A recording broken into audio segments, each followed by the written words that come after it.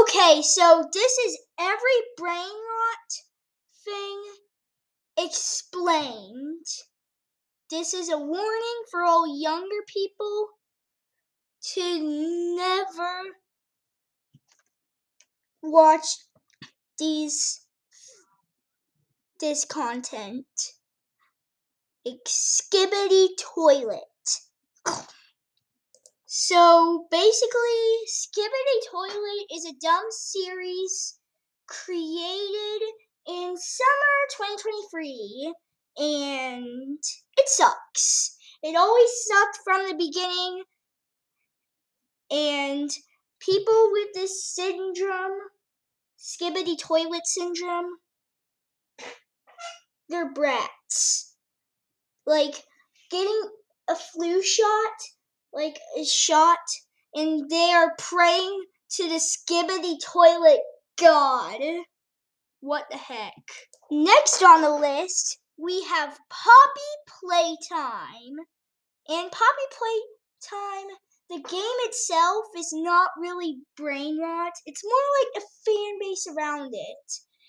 And you best bet when Chapter 3 came out, these content farms just can't stop milking it. The Amazing Digital Circus, what I have to say about it, it wasn't always brain rot. In fact, it used to be a great show until those pesky old content farms wanted a bite. And then content farms like Hornstomp made these cringy videos about the Amazing Digital Circus. And I used to watch Hornstomp until I found out he was a bad YouTuber, and I just quit watching Hornstomp because I don't want my brain to become a potato. Next up, we got, sorry for the mispronunciation. Well, I think it's called Gotta Gotta Go. And this annoying chicken nugget is singing Cotton Eye Joe, and it's cringe.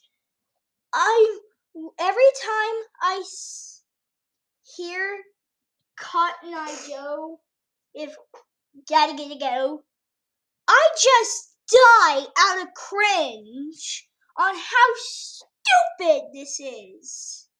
Like, whoever created Gotta Go, are you okay? Are you depressed?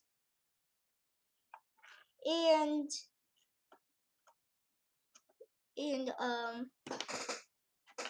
Gotta Go, it has always been brain rot. It's annoying.